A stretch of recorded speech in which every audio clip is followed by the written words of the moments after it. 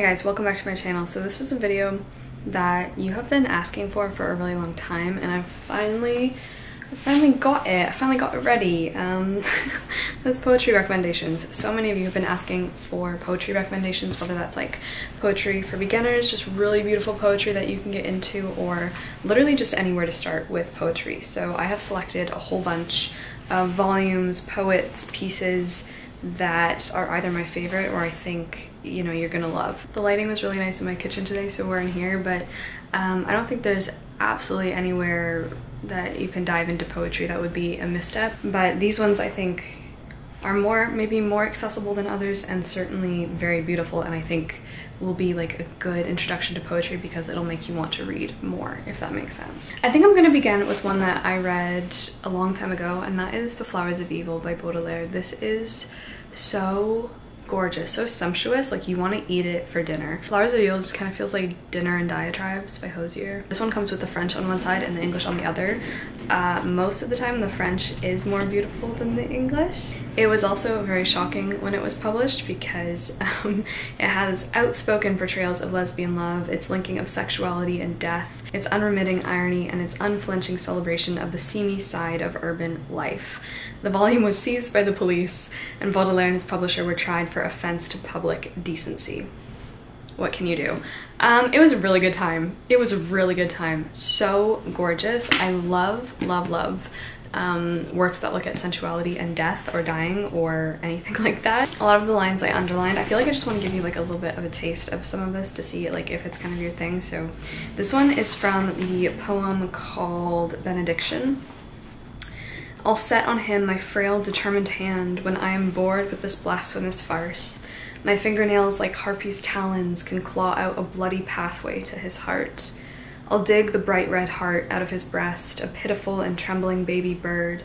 To satisfy the dog I like the best, I'll toss it to him with a scornful word. So much of it I just want to like have a bath in. I think a lot of people you just want to have a bath in Baudelaire, if that makes sense. Probably gonna be like a bath of blood. Beauty, you walk on corpses. This is from Hymn to Beauty. Walk on corpses, mocking them. Horror is charming as your other gems, and murder is a trinket dancing there lovingly on your naked belly's skin. You are a candle where the mayfly dies in flames. Blessing this fire's deadly bloom, the panting lover bending to his love looks like a dying man who strokes his tomb. You kidding me? It is so gorgeous. So that is Flowers of Evil. Highly recommend that one. Let's do something a bit different. I think we're just gonna pull Emily Dickinson. This is a really gorgeous edition. This was a gift from Tanya. Thank you so much. She has a channel if you want to check it out. It's Atlas in a Jar. Really love her channel, but this is some selected poems. I didn't get to Emily Dickinson until this last year at university, actually. I'd only ever read bits and pieces of her here and there, but having to write about her really made me get into her, and so much of her work is so gorgeous. And on top of that, they're very short if you just want to like sample Dickinson and see if she's for you. She writes a lot actually about the same things as Edgar Allan Poe. They're very similar. This one's really beautiful because it's about her encounter with an old book, an old work of art. A precious moldering pleasure 'tis to meet an antique book in just the dress his century wore. A privilege, I think, his venerable hand to take, and warming in our own, a passage back or two to make to times when he was young. It's a lot about solitude, it's a lot about the inner workings of her mind, it's a lot about going into yourself, a lot about impressions, moments, flickers, death, eternity, madness. Really recommend Dickinson. I think you can't go wrong, and like I said, if you don't like her, it's not like you have to read a 10-page poem or something like that. They're so short, and she does a lot of really cool stuff on the page with her writing. Next up, I'm gonna recommend more recent work. This came out in, I think, 1989, and that is Butterfly Valley by Christensen. This is a piece of Danish poetry. I read this last year, loved it so much. Butterfly Valley is so gorgeous. It works a lot with memory, with different associations with memory, and it does this through butterflies and their colors and the images that they bring up specifically related to the colors of like their wings. Up they soar, the planet's butterflies, pigments from the warm body of the earth, a swarm of basic elements aloft. Is it the dreamed summer hour of my childhood, shattered as by lightning lost in time? So Butterfly Valley chronicles a lot of different kinds of butterflies, and then connects each butterfly to like an impression or a memory or a piece from your childhood or a memory from your past, whether it's traumatic, nostalgic, beautiful, joyous, anything. When, with their image language, butterflies can use dishonesty and so survive, then why should I be any less wise? If it will soothe my terror of the void, to characterize butterflies as souls and summer visions of the vanished dead. This collection also has the work, I think it's called The Fountains. No, sorry, it's called Water Steps, but it's all about different fountains. And then it has the last one, which is Poem on Death. This one I found really impactful as well, especially the line, last night I dreamed that I died and came running with my dog into the kingdom of death. One of my like new recent favorites that I've read on poetry. This one is a bit of an older favorite, one of the more, I guess, difficult ones on here because it's Anne Carson, and everything that Anne Carson does is a complexity that I would like to spend my whole life figuring out. I want Anne Carson to adopt me. This is my formal adoption application. Like, I'm putting in an application to be adopted by Anne Carson. She is so brilliant. I've read a few of her works by now. I have so many works of hers on my shelf, and she is just one of my favorite composers. If I had to list favorite Canadian writers, she is up there. She is up, probably number one almost, I would say. So this is Autobiography of Red. This is a novel and a poem all in one. This is also a retelling of the Greek myth of Heracles and one of his tasks, or the red monster that he had to fight. So yes, a recreation of an ancient Greek myth and a wholly original coming-of-age story set in the present.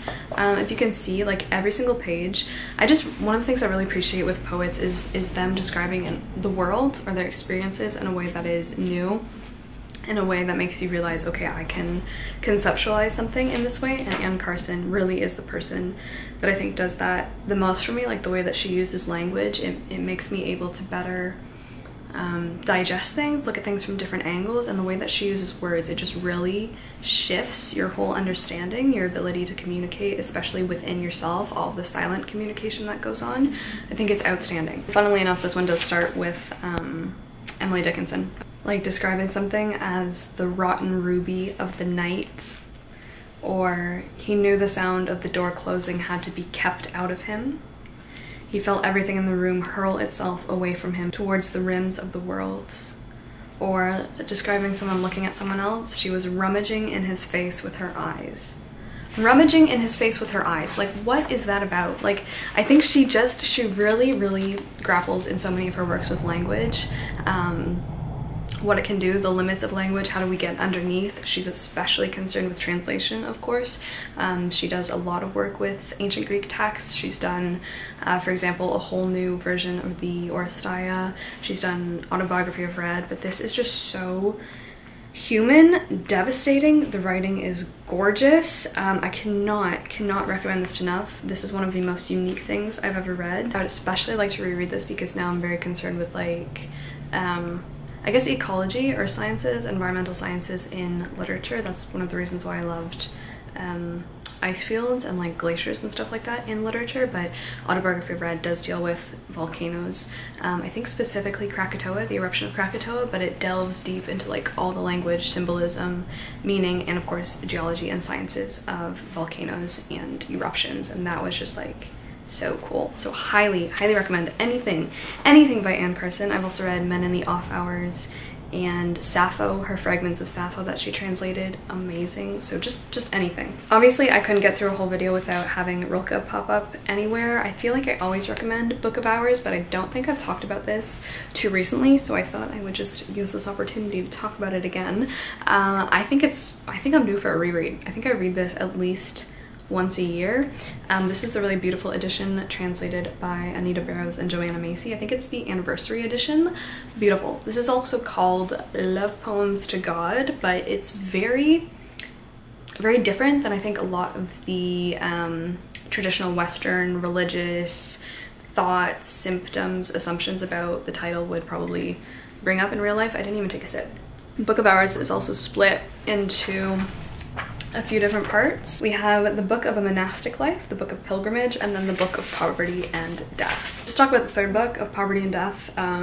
Here both death and poverty, viewed so negatively by modern society as evils to flee, are upheld as sources of value and revelation.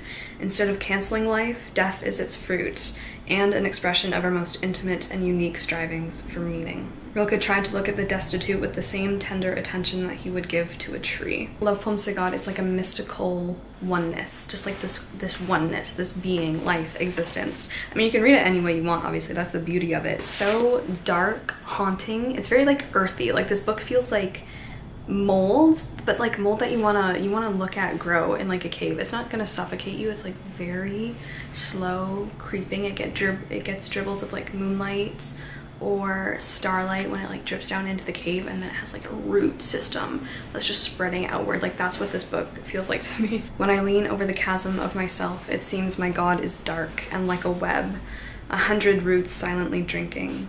This is the ferment I grow out of. Like this is the ferment I grow out of?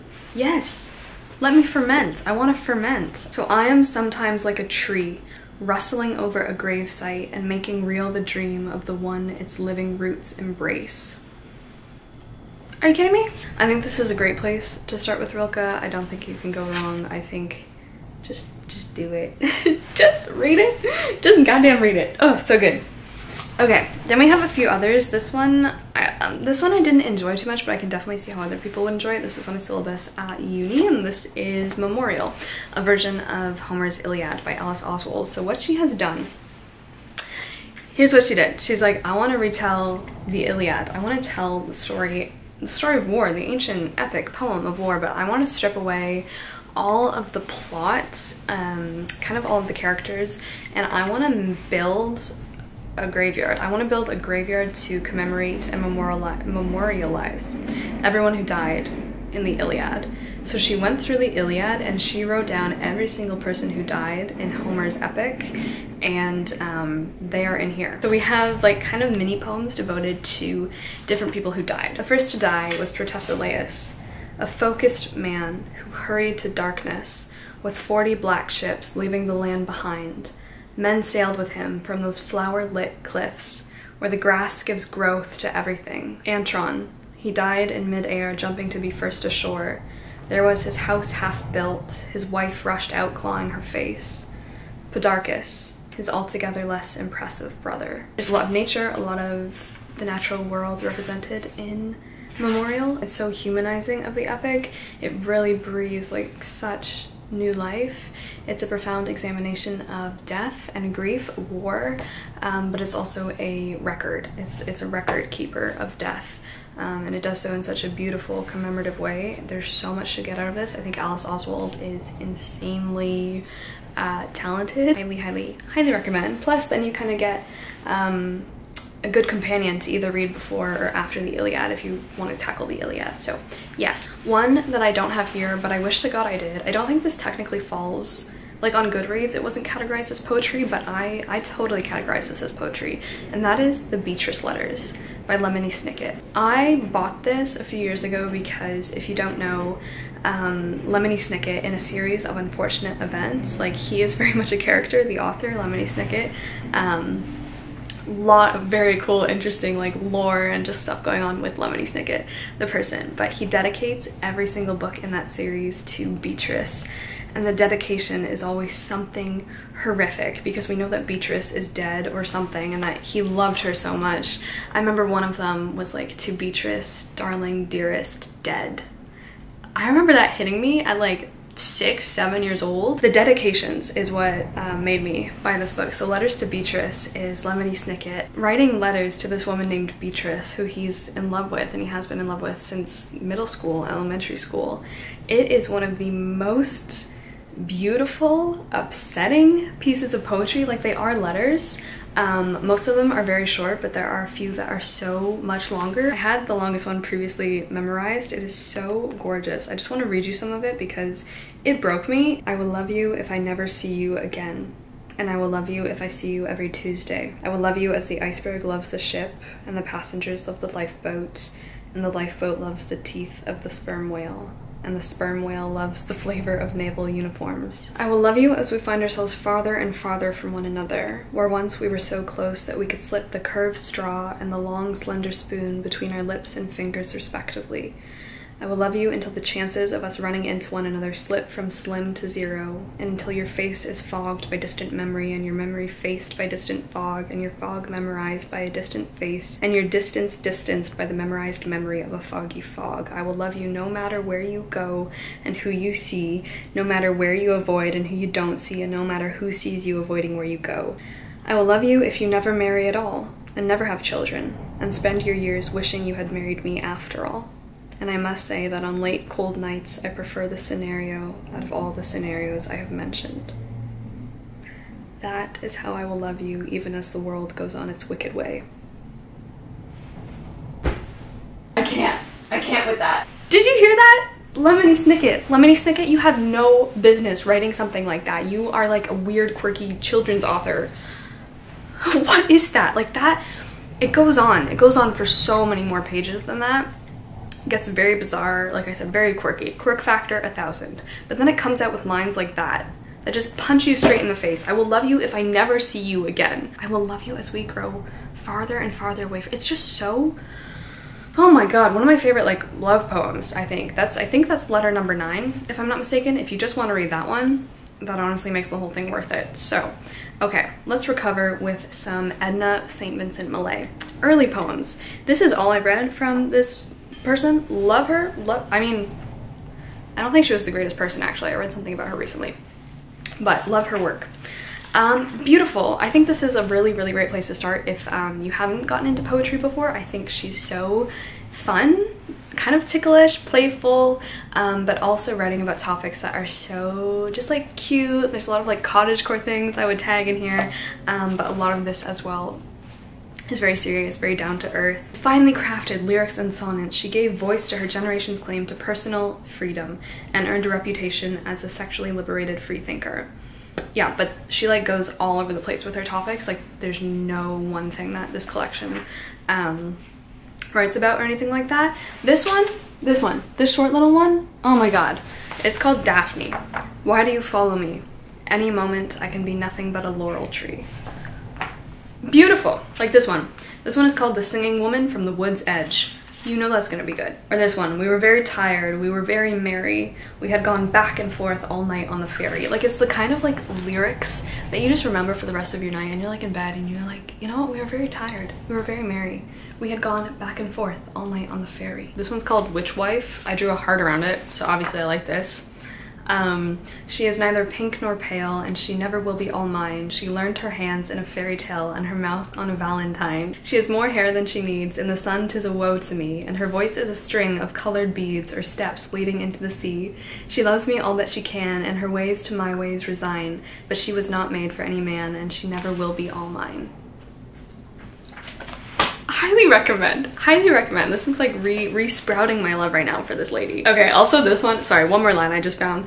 Not only underground are the brains of men eaten by maggots. That's true. I've seen my fair share of maggoty brain men. This one also has some of her most iconic poems like Prayer to Persephone. This one's also a very short, nice introduction, and like I said, this is some of her earlier work, so it's called Early Poems. But those are my poetry recommendations for you. I think this video just became me reading snippets of poetry to you. But I hope that's okay, because I think that's really where you get the sense that, okay, I am gonna like this, because poetry is such an auditory thing, something you just want to scream out a little bit from the buildings, I think, from the rooftops of the world. And I think it's a really good place to cement your opinions on things if you like the way that something sounds. Anyway, so that's my little list. If you want to get into poetry, if you want to find some good places to start, or just some ones hopefully you haven't heard of. I'm gonna go actually drink the rest of this coffee now. I actually have a Zumba class in very soon, so I gotta go Zumba it up now. So I'm gonna leave you. I hope you have a very nice day. If you have any poetry recommendations for anyone, leave them in the comments, because I love when the comment section becomes a little cesspool of poetry, books, recommendations, everything. So thank you so much for always doing that, and until my next video, ciao.